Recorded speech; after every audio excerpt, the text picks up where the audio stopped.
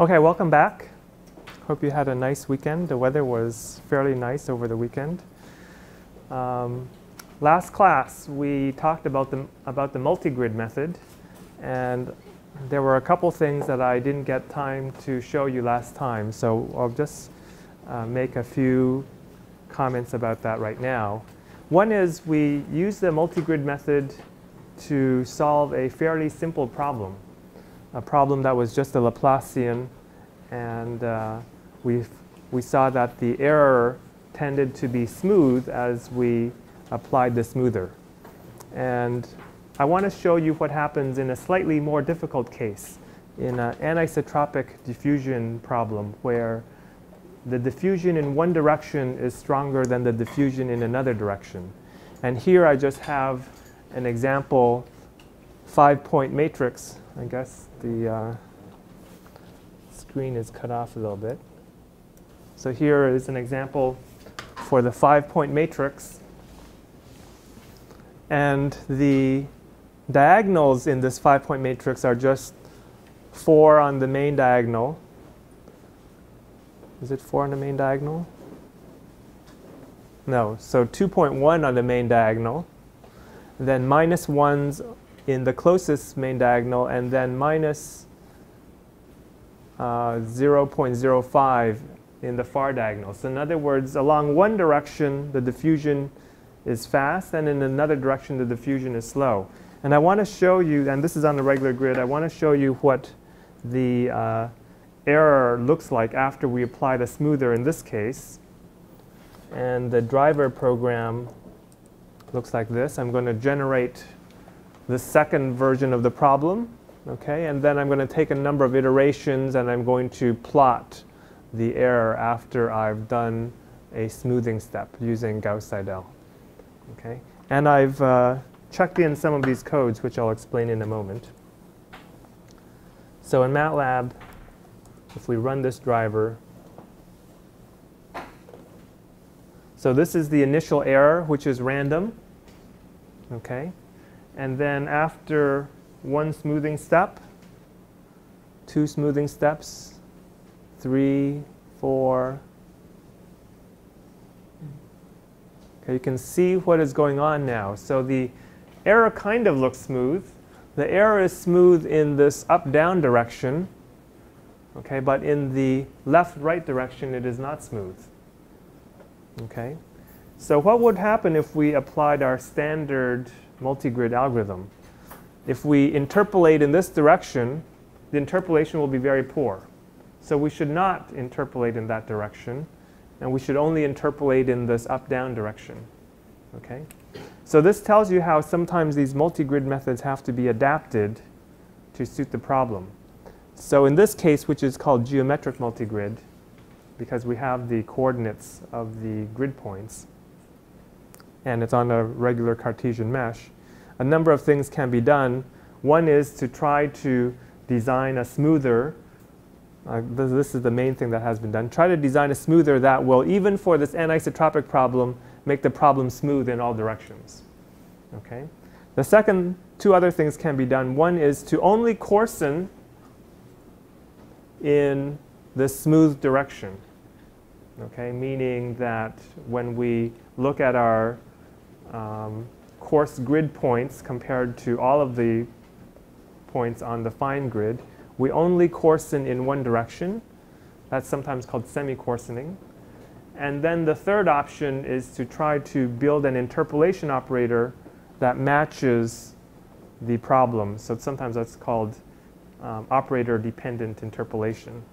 Okay, so those are just some ideas. The specifics are not so interesting. I think the main point is to understand that the error is not necessarily going to look geometrically smooth. Okay, sometimes it will be an error that is more, it's maybe more precise to say that the error is slow to converge. Right? In some cases, it looks geometrically smooth, but we want to be able to interpolate this slow to converge error on the coarser grid. Okay? So that's an example, and then what I've posted on the website is a one-dimensional version of the multigrid code. Actually, let me just show you that. So here is the multigrid code that corresponds to the code, the pseudocode that I put up on the board last time. Okay, so first there's some setup of the problem. Okay, so this is the core algorithm, right? We're going to say this is a prolongator, and there's a function that I created that does linear interpolation, and the restriction operator is just a constant times the transpose of the interpolation operator. Okay, so this is the pre-smoothing guess. We're just the pre-smoothing step. We're going to just run Gauss-Seidel for one step. Okay, so now we have. So this is on the error equation. Then we have the error on the fine grid. Okay. We compute the residual, and we restrict that to the coarse grid. So now this is the residual on the coarse grid. Okay. And then we can compute the coarse grid operator using the Galerkin formula, restriction times the matrix times the prolongation. But another thing that you can do is to rediscretize on the fine grid, and that's what I've done here. So I've tried both, and both works.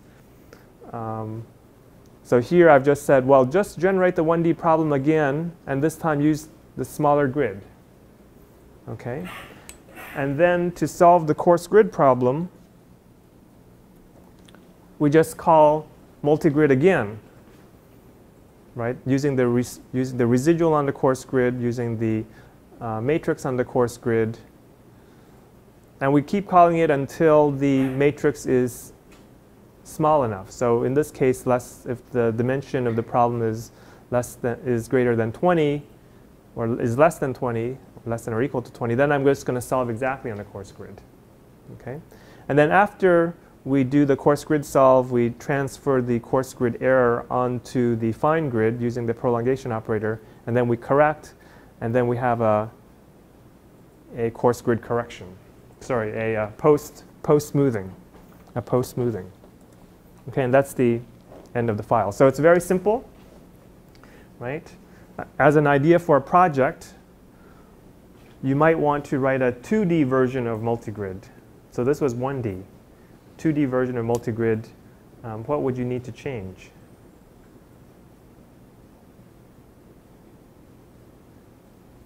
So in fact, this part of the code, this whole file, except for maybe this part. So if we, let's say, use the Galerkin coarse grid operator, the file would be exactly the same. You don't have to change anything.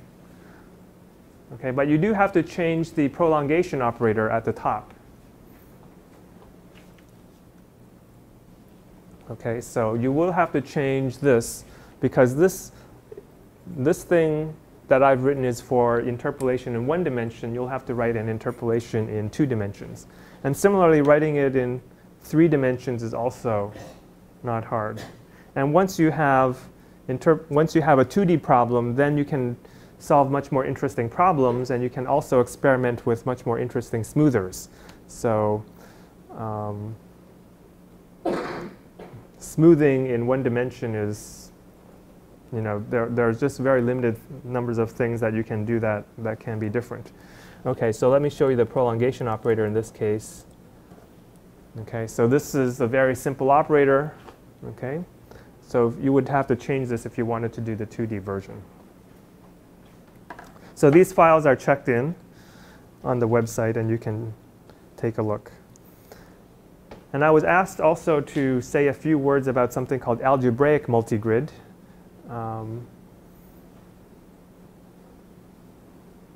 What I've also put on the website is a technical report that describes algebraic multigrid, I think in a very clear way. It's a long technical report, and the technical report later became an appendix to a book. And it was the report that I used to learn about algebraic multigrid a long time ago. I think it is very, very useful. So it's on the website.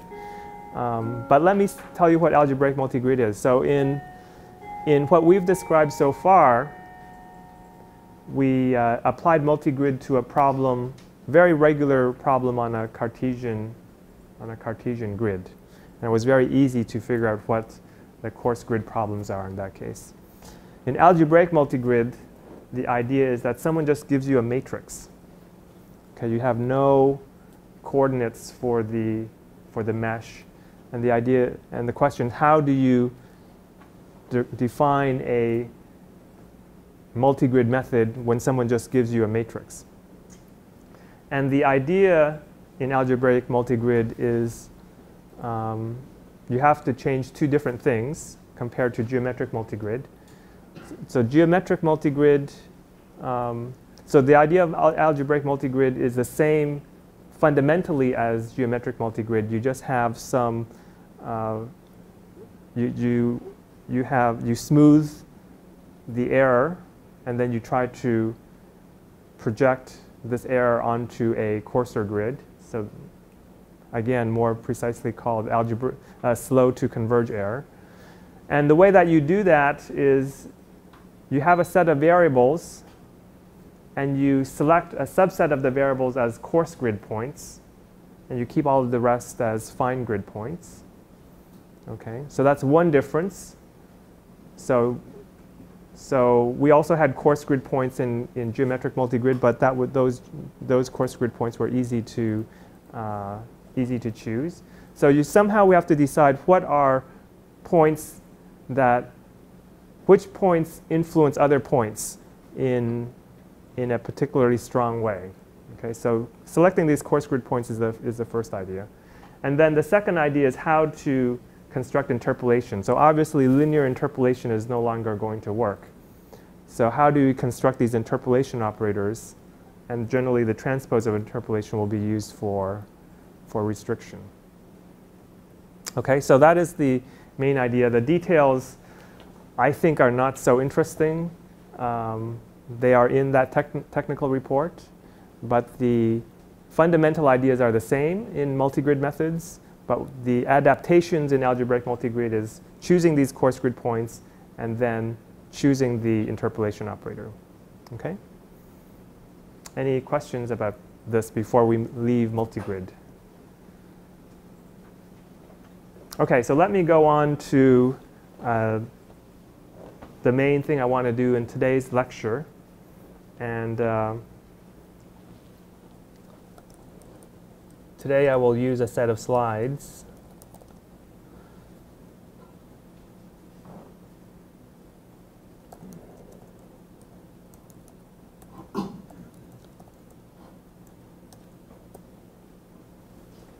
And the topic today is on graph and hypergraph partitioning.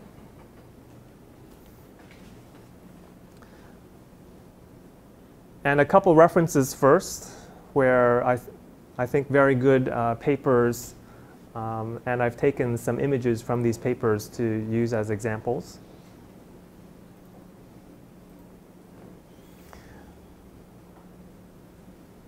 And graph and hypergraph partitioning traditionally thought of as methods for parallelizing sparse matrix vector products. Okay, so remember in parallel algorithms for solving sparse linear systems using iterative methods, one of the main operations that needs to be performed is this sparse matrix vector product. Okay, so here we have a matrix A. I'm going to multiply it by a vector P, sorry, a vector X, okay, to get the vector Y. And I'm assuming that I have P processors.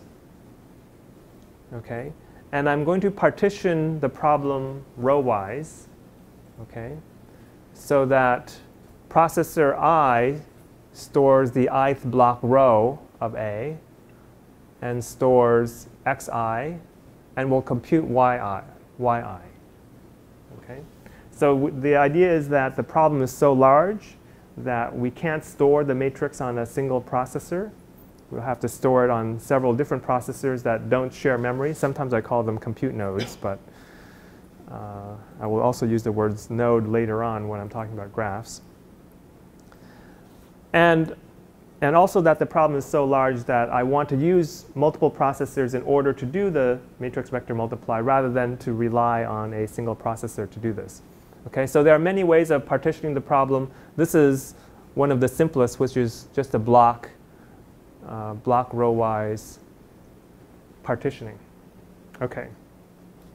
So if the matrix is partitioned, or the system matrices and vectors are partitioned this way, then how do you do the matrix vector multiply? So here is the pseudocode that says what would be executed on one processor. So let's say processor I. Okay. And you can see here that, let's say processor 1. So processor 1 needs to compute this product of all these blocks or submatrices with all of these guys. And in the sparse case, okay, some of these blocks will be 0. Okay, and in general, some of these blocks will be sparse. Okay, I've written it out in this dense format, but keep in mind that we're really interested in the sparse case. Okay. In order to compute y1, the first processor needs some components of x that it does not already store, right? Processor 1 only stores x1, so it does not store these other components of x. Okay, but it can immediately compute a11 times x1, which I can call the local portion of y. Okay.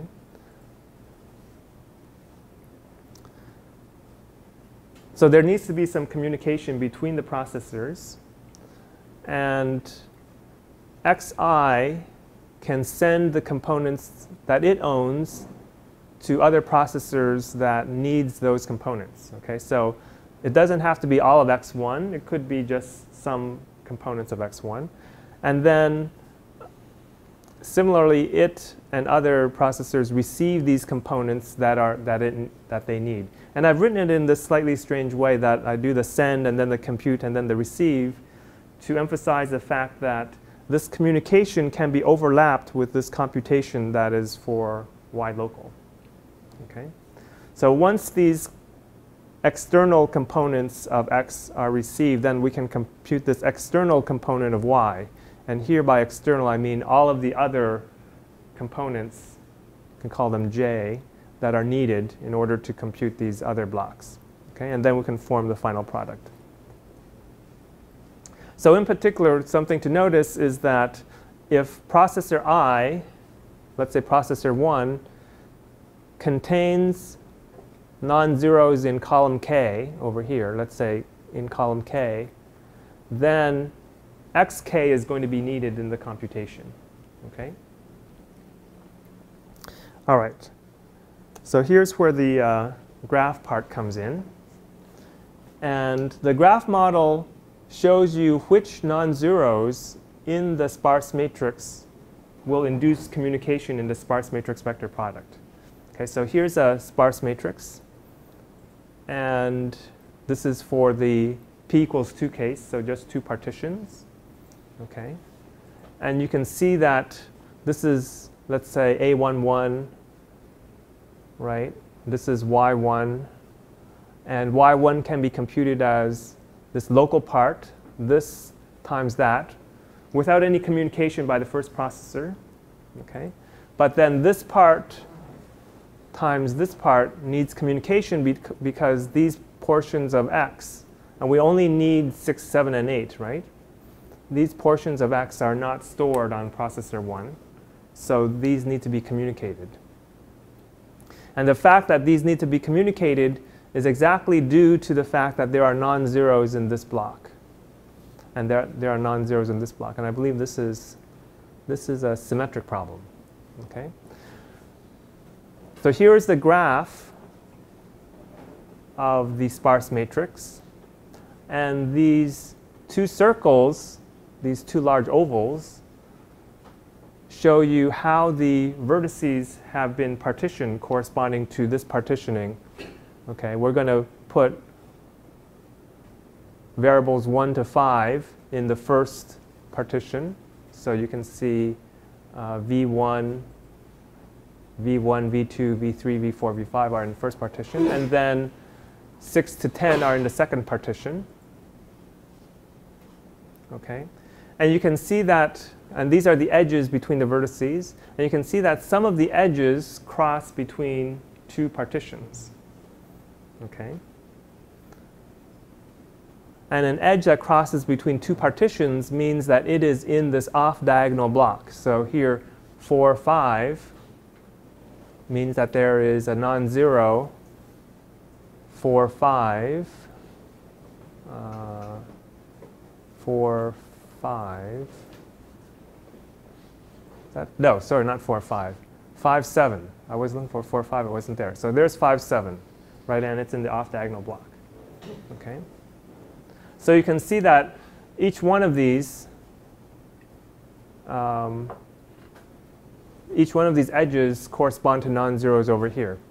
Now, each edge has a weight of 2 because there is a non-zero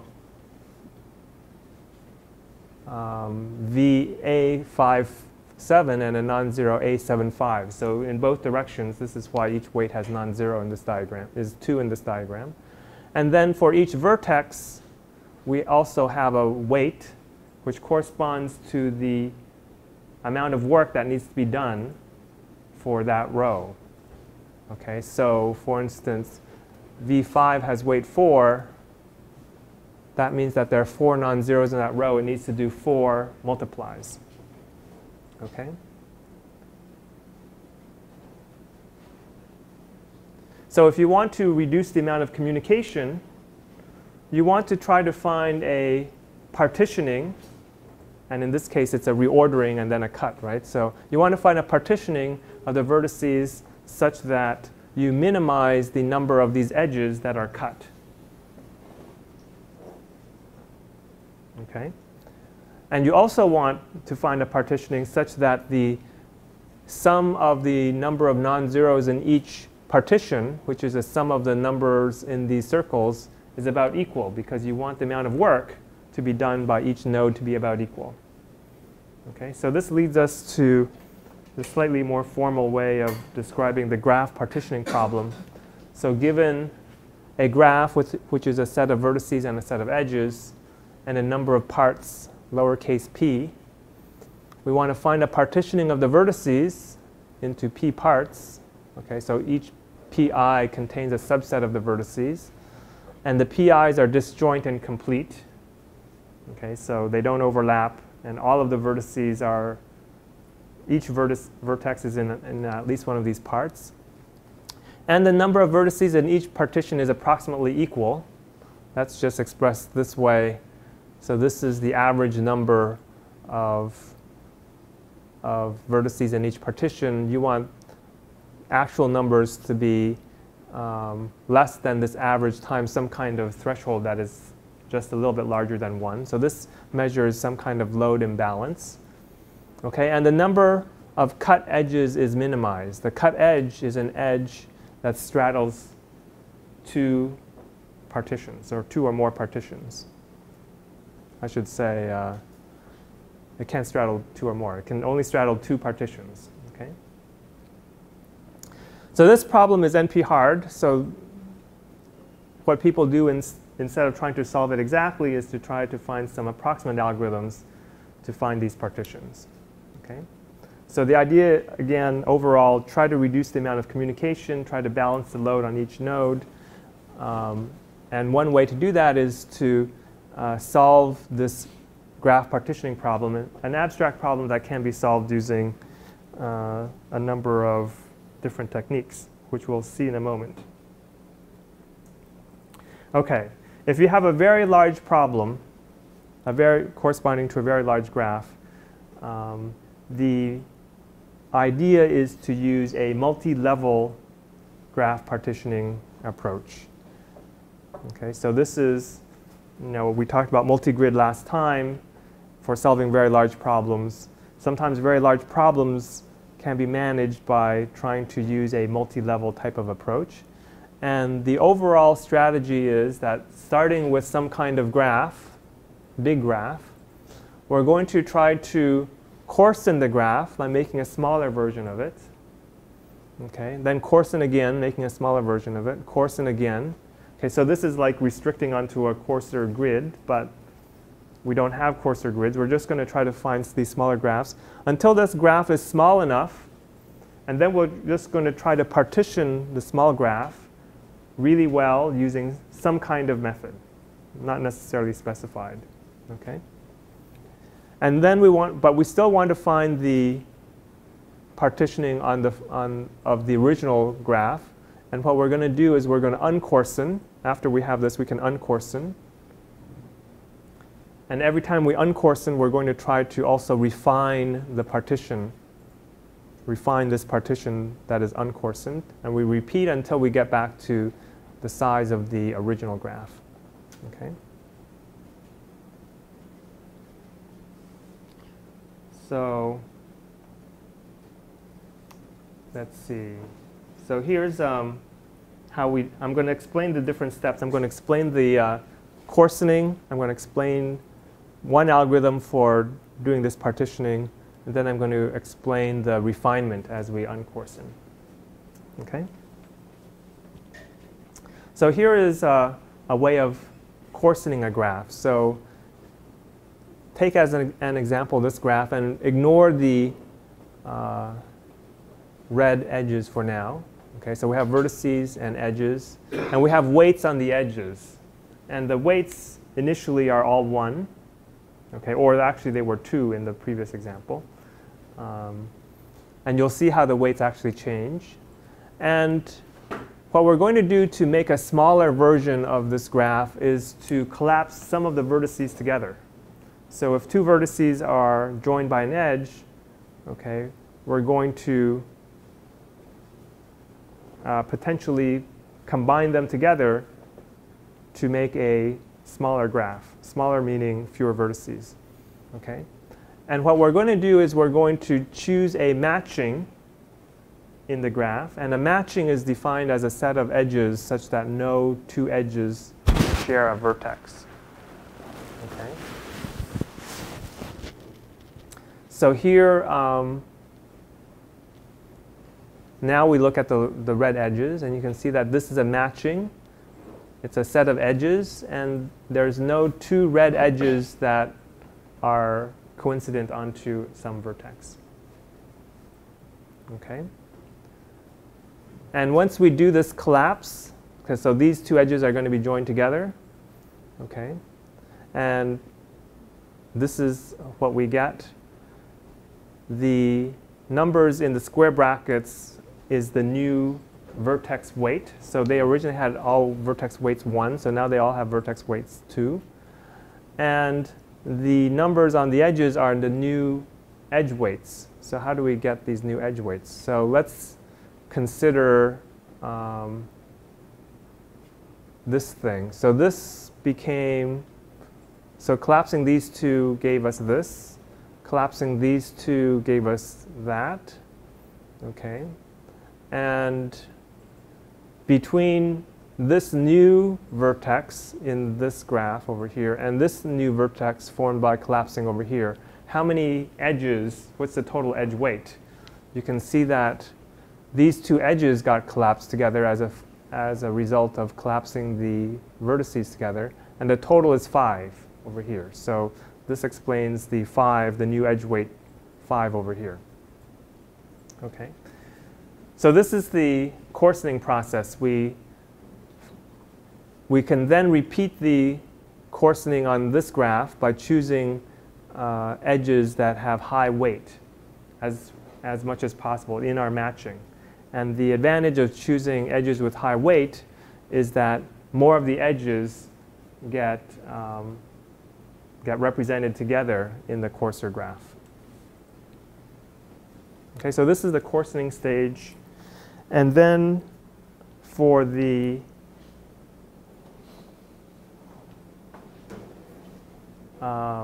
partitioning the coarsest level graph, there are a number of things that you can do. And this is just one example of something that you can do, something called levelized nested dissection. And ignore ignore these two lines for now. The idea is you start with some vertex, and you do something like breadth first ordering of the vertices. So you go through the entire graph. So 1, 2, these are a distance of 1 from this root node. These are a distance of 2, these are a distance of 3. And you go through until you find, until all of the distances are labeled. Okay? And then you go through again using a breadth first ordering until exactly half of the vertices are labeled. So I don't know what exactly half is, but once you do exactly half, it corresponds to this solid line over here. And the edge cut here is 8. If you count the number of edges that are cut, that's 8. Okay? So that's one way of trying to partition a graph. And you can see that edge cut of 8 is actually not the best here. There's also an edge cut of 3. Okay? To get an edge cut of 3, you can try to refine this edge cut of 8. And that's the next step. So this explains why refinement, this partition refinement might be important as well. And you also do this partition refinement after each coarsening step, when you're after each uncoarsening step in the multi-level algorithm. Okay. So I'll explain two kinds of refinement algorithms. The first one, the one that was invented first by Kernighan-Lin. So this is called the Kernighan-Lin algorithm. So here is a graph, and this is some partition. It has an edge cut of 1, 2, 3, 4, 5, 6. And we're going to try to refine this partition so that the edge cut is lower. Okay? And the idea is to try to find pairs of vertices, one on either side of the partition. Okay? So this one is on the left side of the partition. This one is on the right side of the partition. Try to find pairs of vertices such that when you move the vertex from one side to the other, so we'll move this one to the other side and we'll move this one to the other side, okay, then the new number of edge cuts is better. In other words, lower. Okay, and this is the result after we've swapped those two partitions. So by finding one on either side and then swapping, then the total number of vertices on each side remains the same, right? So it stays balanced.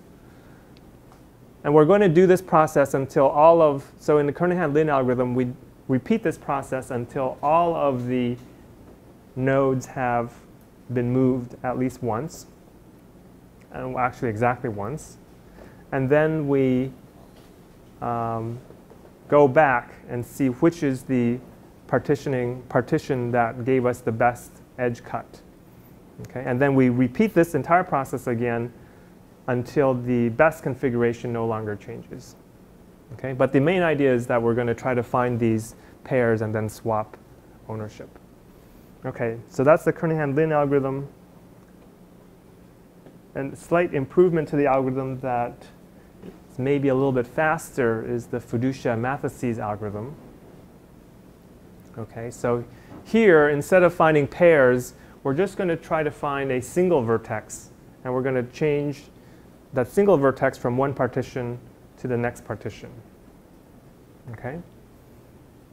And so how do you decide which partition to choose? So for each vertex, you can calculate something called the gain. And the gain is how much the edge cut improves if the vertex changes partition. Okay, so if we move this one over here, okay, then it actually gets worse. I think it gets worse by 1. So these weights are -1. Okay, so they don't improve. So we can find how things improve. And these are all these gains, and they all happen to be negative in this case. And we're going to choose the vertex with the best gain.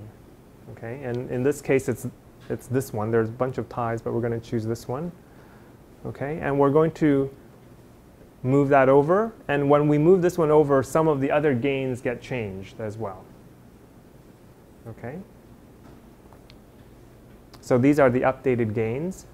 And these gains can be updated, I think, using a local algorithm. Okay, so this got moved. Okay, you can see that the edge cut increased after the move. It was 6. Now it's 7. Okay, and these are the new gains. Okay, now this vertex, its gain got changed to +1. And I think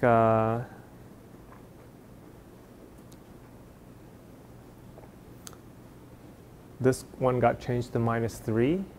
This is -1. So the best ones, the one that we're going to choose next is this -1 over here. Okay. No, this -1 over here. And this has been colored black because it has been moved. Once it has been moved, we're no longer going to try to move it again until all of the other ones have been moved. Okay, so that's one pass through this algorithm, is to try to move all of them at least once. Okay, so this one is the next candidate to move, so it moves to the other side. Okay, this one is the next candidate to move. It's going to move to the other side. And the process repeats. And eventually we find an edge cut of 2, which is much better than the edge cut that we originally had, which was 6. So it has a way of climbing out of local minimum. You can see that in this original configuration, there was actually no vertex that should be moved that would improve, right? It actually got worse, 7, 8, before it actually got better. Okay, so this is another refinement algorithm that can be used. Okay. So we've talked about how graph partitioning can be used to try to minimize the amount of communication. There is, however, a deficiency with graph partitioning. And that is, we're trying to minimize the cut size, but the cut size does not measure the communication volume. Okay, so going back to this example, the cut size is 8, right? And it really means that there are 8 non-zeros in these off-diagonal blocks. Okay, but how much communication is actually needed? Processor 1 actually only needs 3 components. It only needs x6, x7, and x8. Okay?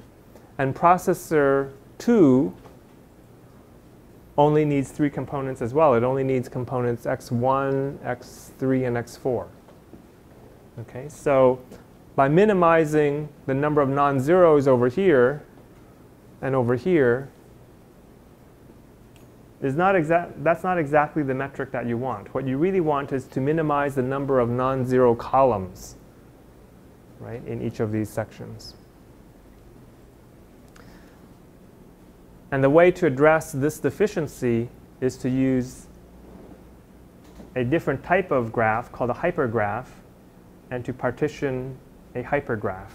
And roughly, a hypergraph will have edges that correspond to these columns, right? And you want to minimize the number of these columns that are cut. Okay, so let's look at a definition of a hypergraph. Okay, so like a regular graph, we have a set of vertices and a set of edges. But in hypergraphs, they're called hyperedges. And they're also called nets, so that we use n for the set of edges.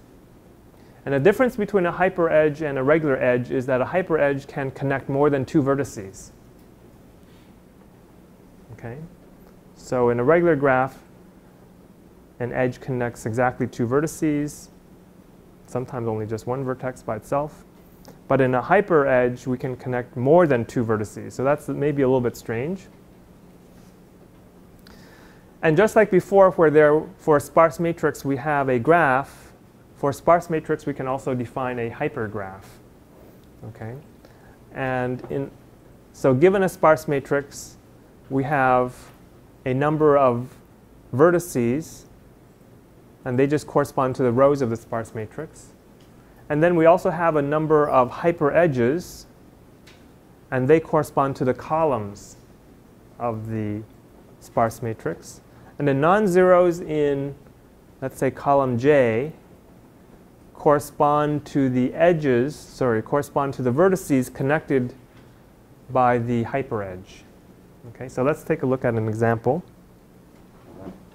So here's a sparse matrix, and here's a hypergraph. And for now, ignore these big circles. Okay, so because they are the partitions that are going to come out from the hypergraph partitioning. Okay, so this is an example with 16 rows and 16 columns. Okay, so each row corresponds to a vertex in the hypergraph. Okay, so there will be 16 vertices in the hypergraph. And the vertices are these white circles. Okay, so there should be 16 white circles. Here's V1. Here's V2. V3, okay, up to V16. So here's V16. Okay, and there's also 16 columns in the hypergraph. Sorry, in the matrix, sparse matrix. That means there are 16 hyperedges. Okay, and the first hyperedge, corresponding to the first column, joins vertex 1, 5, and 10. So it joins 3 vertices. Okay, and how do we draw a hyperedge? So here in this picture, a hyperedge is drawn with a small dot. Okay, so this is hyperedge 1. And there's a line that connects the 3 vertices, V1, V5, and V10. So 1, 5, and 10 were joined by the first hyperedge. So these are the hyperedges joined by the first one. And then let's take a look at a second example. This is sometimes why they're called nets, right? They're like joining multiple things together. So hyperedge 2 joins 2, 7, and that's it. Joins only 2 and 7. So at hyperedge 2, where's hyperedge 2? So here's 2, and it joins 2 and 7. Okay, so this is the hypergraph.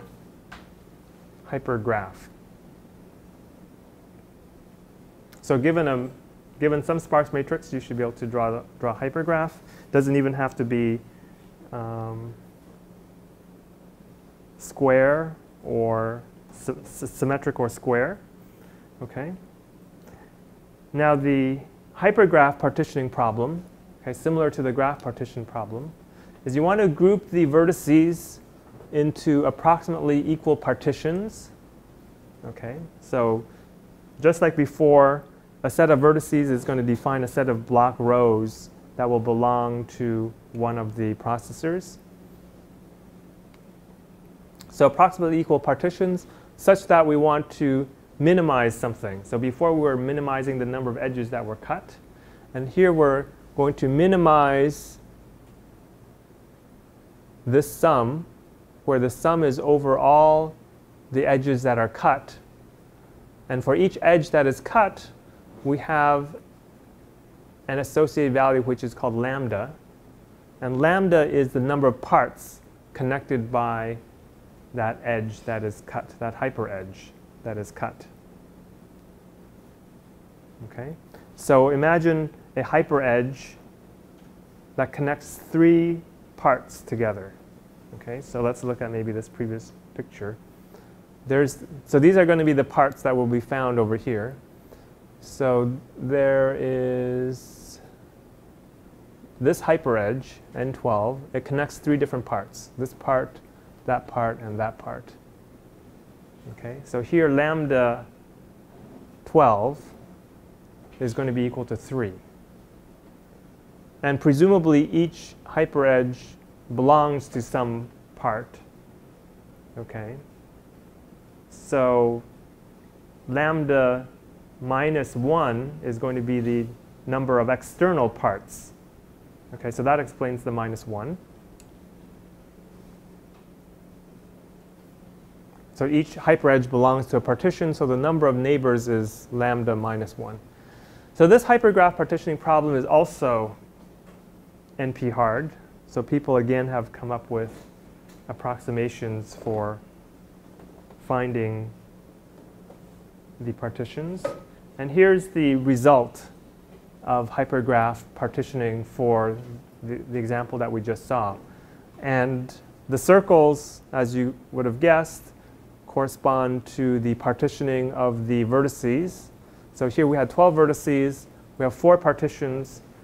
Each partition happens to contain exactly 4 parts. And now the matrix has been reordered, okay, such that the vertices belonging in each part are ordered together. So part 1 contains 1, 5, 10, and 13. So 1, 5, 10, and 13 are ordered together. Part 2 contains 6, 14, 11, and 3. So those are ordered together. And this is the resulting matrix. And you can see we kind of have minimized the number of non-zero columns. Right? So in this part, so processor 1 only needs x7 in order to do its part of the sparse matrix vector product. And that just means that there's one hyperedge that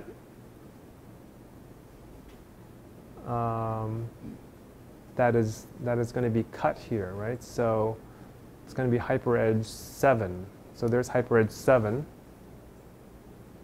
Okay. And these two processors, 2 and 3, are going to need x5 that's stored on processor 1. Okay, so x5, so that belongs over here, stored on processor 1. It will need to send to processor 2 and processor 3, but not processor 4, because this net doesn't go to processor 4. Okay?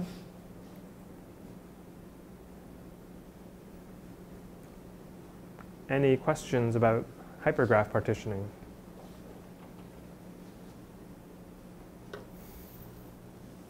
So the algorithms for partitioning hypergraphs, especially large hypergraphs, are also multi-level. And you can maybe think of how these algorithms might work. So instead of coarsening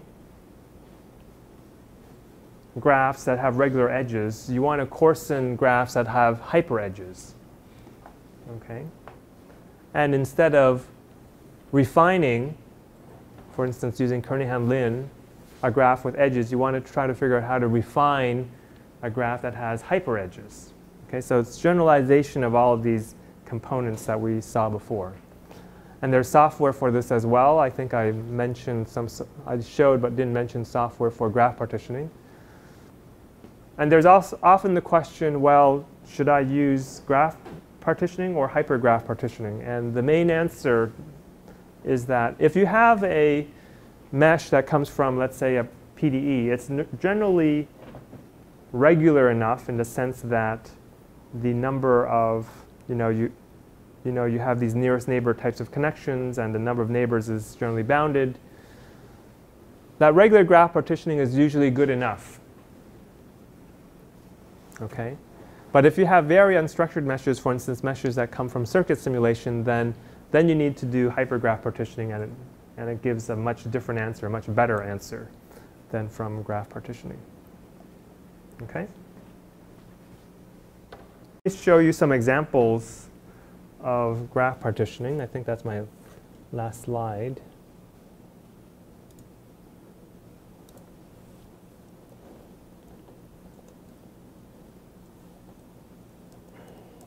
So I have some examples that I will post on the website. So here's a driver for the first example. And I'm not going to use regular meshes because for regular meshes, the answers are too simple.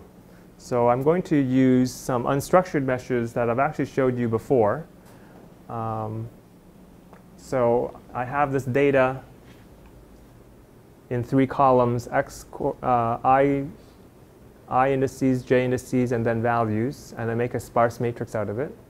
And I also have the coordinates of these guys. Okay, and I can reorder using RCM, and I can just so that I have some kind of reordering, and I also reorder the coordinates, and then I'm going to plot, and we can take a look at what that plot looks like. But remember, I have some Dirichlet boundary conditions here, and I want to get rid of those in this matrix. So I'm just going to keep the ones that the rows and columns of the matrix that have more than one non-zero. In other words, they have more than just the diagonal entries. Okay, so these are the ones that are kept. And then I'm going to try to partition into 4 parts. Okay. And to do that, I'm going to call the METIS library. Okay, the METIS is a C library, but I want to call it from MATLAB. So I've written a wrapper function or gateway function to call the C function. And the function requires you to give it a matrix and tell it the number of parts. And the matrix you want to give it is a matrix that does not have a diagonal in it. So I've subtracted off the diagonal. Okay. And the values in the matrix are edge weights. Okay, and this could be very useful because in general, you might have a problem that have non-uniform edge weights. But here I want to treat each edge to be exactly the same. So each edge weight is going to have a value of 1. So I've constructed this new matrix that doesn't have a diagonal and that has 1s wherever it has a non-zero. Okay, and then this wrapper function returns 2 things. One is a permutation vector that reorders all of the rows with the same part together. Okay? And then it tells me also the beginning of each part. So the row index of the beginning of each part, the start row of each part. Okay? Then I'm going to reorder the matrix, reorder the coordinates, and then I'm going to plot the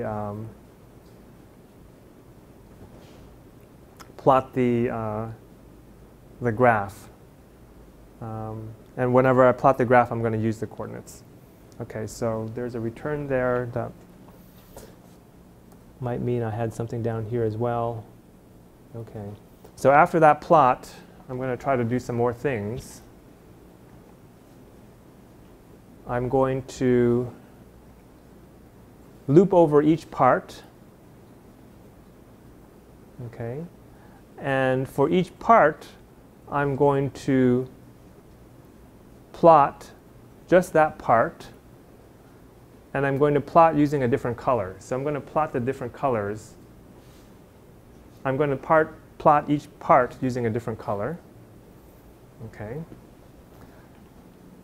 And I think the bottom is just some examples for something else. So let's see how that works.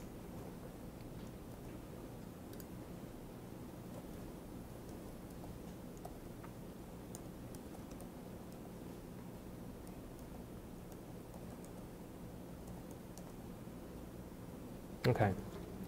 So this is the graph. It's on a 0 to 1, 0 to 1 domain, and I've removed all of the connections to the Dirichlet boundary. So you can see that it doesn't go all the way to 1, so I've removed those boundaries. And you can see that maybe from this graph that some kind of refinement was used. So there was initially some triangulation, and then each triangle was further refined. Okay, but in any case, it's an unstructured graph. And I want to partition this into 4 parts.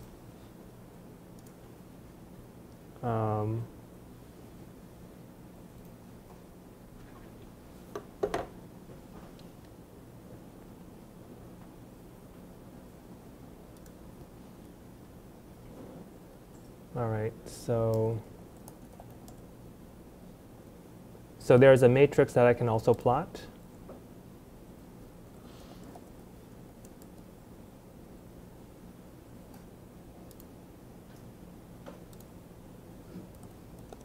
Whoops.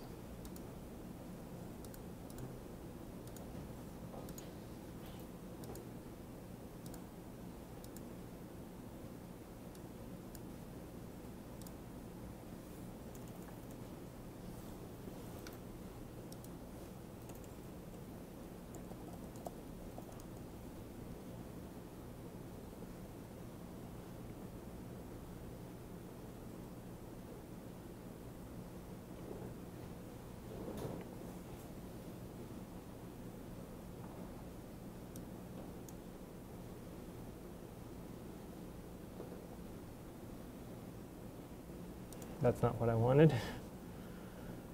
I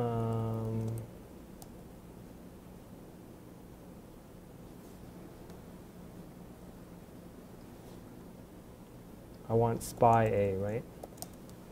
Okay, so here's the matrix that has been reordered. So you can imagine that there are 4 parts. There's one part over here. So there's like, these are the diagonal blocks. And then there's some stuff in these off-diagonal blocks. Okay, we could maybe look at the original matrix, but I didn't plot that. But in any case, the original matrix in RCM ordering looks somewhat banded. And here we have tried to minimize the number of these to minimize the number of non-zeros in the off-diagonal blocks. We've used this partitioning. So let's get rid of this return over here, and then we can look at what the partitions look like when I color them. So this will color them with different colors.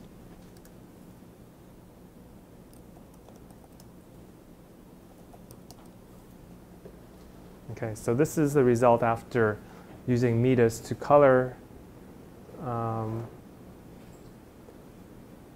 using METIS for the 4 different parts. So you can see that these are the grid points chosen for each of the parts. And the number of edges that are cut, 218. Okay? Now, if you know the coordinates, there might be a better way of partitioning the graph, especially if the grid points are relatively uniform in space. And the idea is to partition geometrically. So we could take our original problem. Okay, we could take our original problem, and then we can just say, well, divide space into 4 parts like this, right? And the number of vertices in each partition should be about the same. Right? And the number of edges that are cut might not be too different from, what was this, 218? 218. Okay, so let's try that as well and see what happens. But you can see that it doesn't give you that perfectly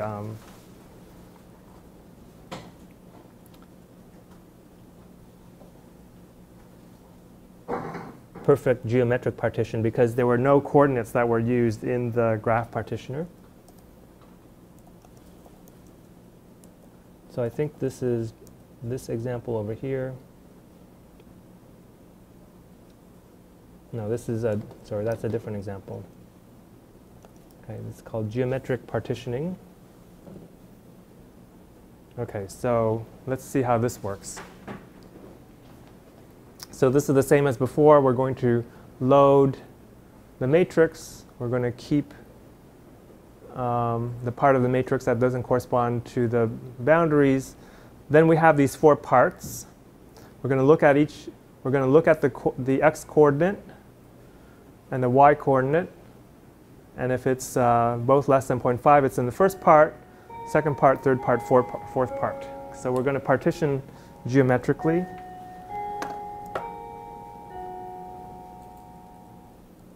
Okay, then we're going to construct an ordering vector. So this is a very lazy way of finding the ordering vector. And then we're going to look at the matrix. And then we're going to go through each part, and we're going to plot the graph in different colors corresponding to each part. And then we're going to count the number of cut edges. And we're going to see if that's how that compares to 218.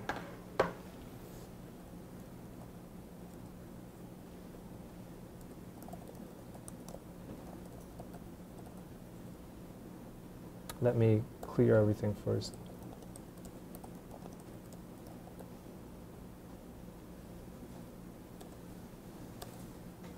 Okay. All right, so this is the matrix that corresponds to geometric partitioning. Here are the blocks, and here are the off-diagonal entries. Okay, and there's some minimization of the so these are basically the ones that are in between two parts, right? So there's some minimization of the number of elements in the off-diagonal parts, off-diagonal blocks. And we could try to reorder within each block, and it'll probably give us something similar to what we saw before. And then here is the geometric partitioning, right? So we partition space into 4 parts.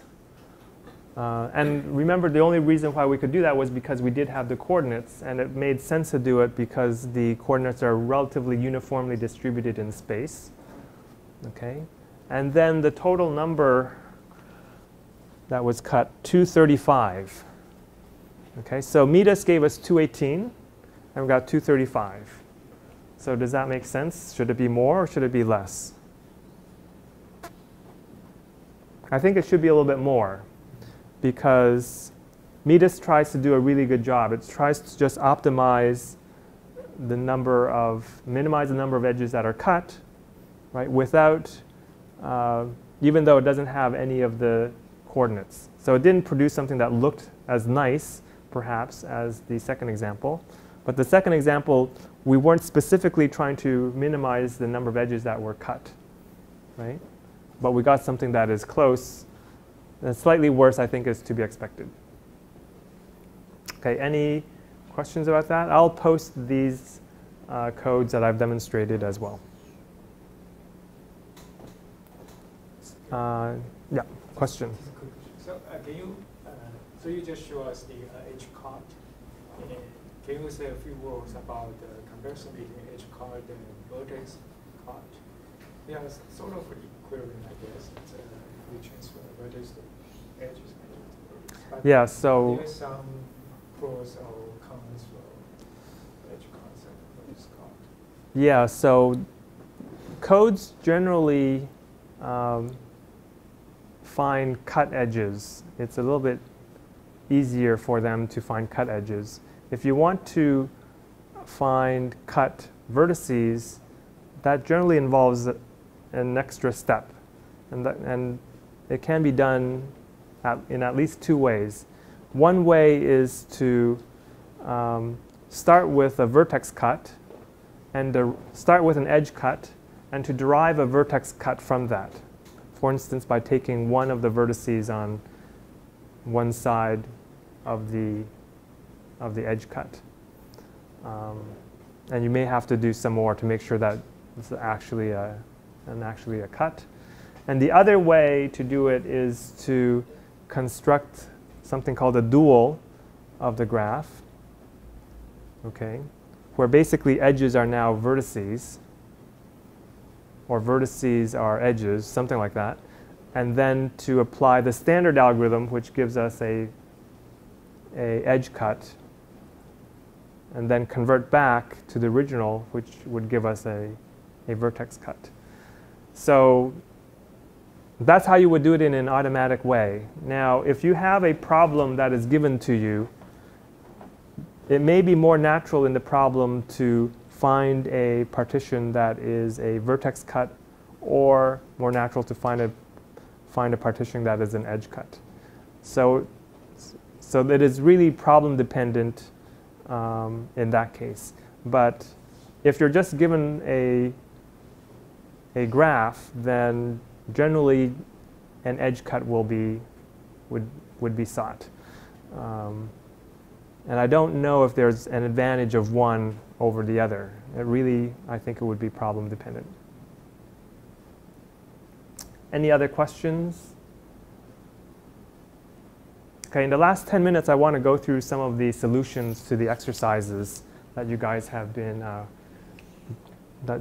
working on, and I've posted them. They're very rough solutions, but I've posted them so that you don't have to copy this down right now.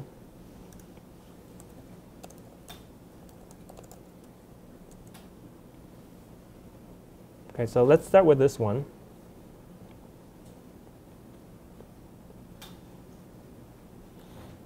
So I believe this is from lecture 3. We had a lecture on sparse matrix data structures, and we wanted to find the jagged diagonal format for a matrix in natural ordering corresponding to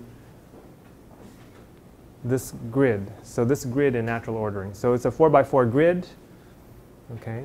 And this is a picture of the matrix. And if we use the center differences for the second derivatives, we get these values.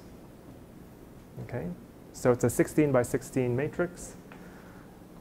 And to construct a jagged diagonal format, what I did first is I first put it into LPAC format.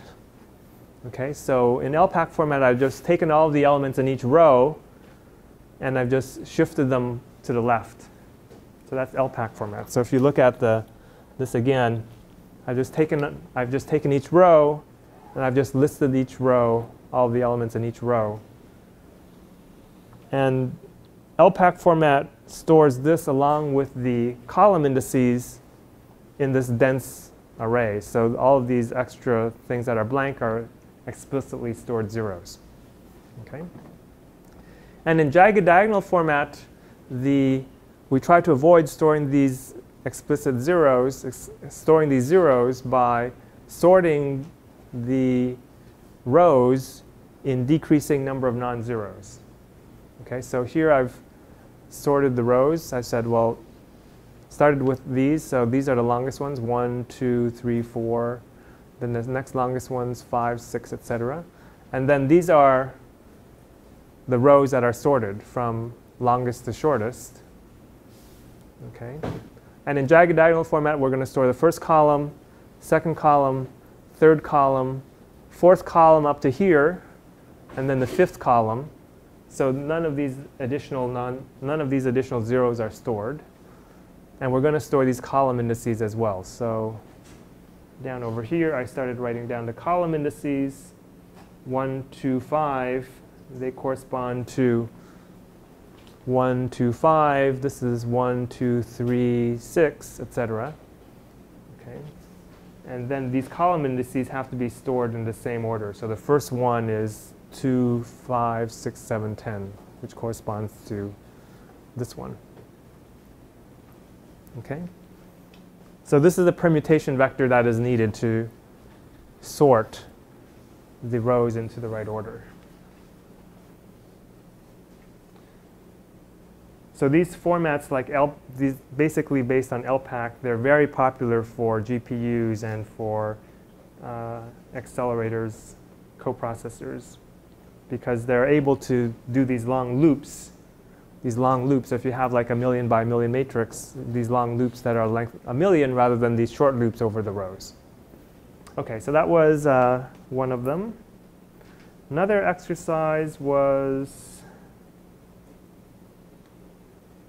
more recent, computing the sparse approximate inverse of the tridiagonal matrix, 2's on the diagonal and -1's on the off diagonal. And this is the answer that I got. And a lot of you got this answer as well. And you notice that the middle ones, you guys would have noticed that the middle ones are the same. So in fact, computing sparse approximate inverses for problems that are very regularly structured can be very cheap because all these internal ones are the same. The ones corresponding to internal grid points are the same. And it's interesting to compare these values to the values of the exact inverse. Okay? Something that you'll notice is that the values are very different. And we're not trying to compute an approximation to the values in the inverse. We're actually trying to compute an approximation to this way, which can give us something that is very different. I computed the optimal value, and you can compute that two ways, either directly or through the formula, the trace of the weight matrix minus the trace of G times A. You can do that. Okay, so that was another one. Okay. So I had also a problem of a regular grid and a spiral ordering. So this is just a smaller example of the one that I gave you. I was thinking of giving you a really big example so that you could not do it by hand. You'd have actually would have to figure out what the relations actually are. But the way to figure it out is to actually do a smaller example by hand. So the arrows here point from smaller to larger because they're all lower triangle. This is for a lower triangular matrix, and this is the lower triangular matrix that you get, right? So for 1, there's an edge to 2, 4, 6, and 8, right? So 1 points to 2, 4, 6, and 8. 2 has an edge to 9. 3 has an edge to 4, and no others. 4 has an edge to 5. So this is the rest of the matrix. Okay, so if we do triangular solves, how many levels are there? Right, so 1 is in the first level, 2 is in the second level. It depends on 1. Okay, what else is in the second level? What else only depends on 1? 4 depends on 1, but it also depends on 3, which hasn't been done yet. Right? So the only thing in the second level is 2. And the only thing in the third level is 3. And the only thing in the fourth level is 4. So, and you can see that from this graph that node I always depends on node I minus 1. So the number of levels in this case is 9. And in the larger example you had, which was 25 nodes, the number of levels is 25. Okay? So this kind of explains how the arrows, you have to really pay attention to the arrows. You can't just do a breadth-first expansion, not paying attention to the direction of the arrows to determine the number of levels there are. Okay, and then one of the more recent ones using partition inverses. So trying to find the number of partitions in this partition inverse. And I copied, one of you wrote this, and I didn't want to draw the graph again, so I just copied it. So I don't know who it was. You recognize your own writing, I guess. So this is the graph, and in the square brackets is the depth, and these are this is the numbering, right? In the circles is the numbering. And one question I asked myself, well, this represents a lower triangular matrix. If I take the inverse of the lower triangular matrix, will there be any fill-in, any additional non-zeros in the structure? If there's none, then it's all one partition, right? But there are edges because this edge from 2 to 12 would be in the transitive closure of this graph. So this is a fill-in edge, and these other ones are fill-in edges as well. So the inverse must have fill-in. So you know that the answer cannot be just one partition. Okay? And remember, in the algorithm, whenever you add a node to consider, you're going to add all of the elements in its row, in other words, all of the emanating edges. So here is what I was trying to do. So 1 and 2, okay, no fill-in. 3, no fill in, 4, no fill in, 5, no fill in, 6 doesn't even have any emanating edges, so no fill in. And then 7, if we add 7, then we're going to get this 4, 7, 11, which has a path that could be joined over here. So that would have been a fill-in. So 7 is where we would have to stop and begin a new partition. And then if you finish all of the rest, you see that nothing else gets added. So the answer is 2 partitions. In the original order that I showed, there were 4 partitions. In this order, there are 2 partitions from 1 to 6 and 7 to 12. Okay, any questions? Okay. So if you haven't noticed, the second assignment has been posted, and it's also due on Friday. And I will see you tomorrow. Have a good night. So there's no daily Oh, yes. today. Do you want to have a... I had 2 of... thank you for the reminder. I have 2 things planned. I don't know which one to give you. Let me give you the first thing that I have planned. So I checked in the one-dimensional multi-grid example, but I did not run them in class for you. So the very simple thing to do is to download those files and then run them. And one of the parameters for the driver program is the size of the problem, like 63. So a one-dimensional problem, 63. And then you could try a larger problem, 127. They all have to be odd numbers that are powers of 2 minus 1 for me to generate coarse grid sizes. So run them with different problem sizes, and they all run for 10 V cycles. And take a look at what is the residual after each one of these, so after 10 V cycles. And you should be able to see that after 10 V cycles, no matter how large the problem size, the residual is always about the same, which I think, if you've never seen this before, can be a little bit surprising because you have larger and larger problems, but the number of iterations and the amount of work stays about the same no matter the problem size. Okay, so I think that's a very easy thing to try to follow up on the multi-grid lecture. All right, thanks very much.